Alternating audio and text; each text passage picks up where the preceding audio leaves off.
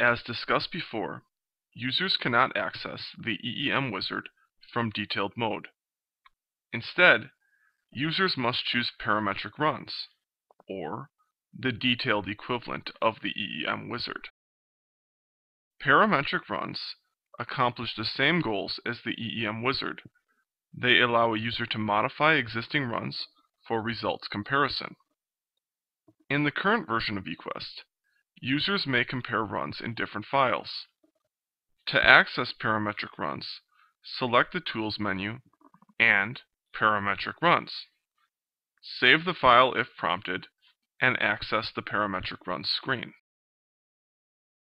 Here, users have the option to make substitutions in the existing file.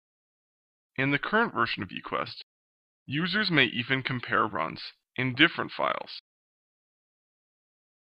To set up a parametric run, click Create Parametric Run and give the run an appropriate name. In this example, we will substitute the U values and thus indicate such in the run description.